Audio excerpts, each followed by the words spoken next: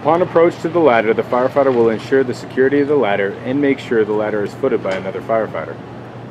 The firefighter will grasp the tool in one hand against the ladder while grabbing the opposite beam with the free hand. The firefighter will then climb the ladder, maintaining contact between the free hand and the beam while sliding the tool along the opposite beam.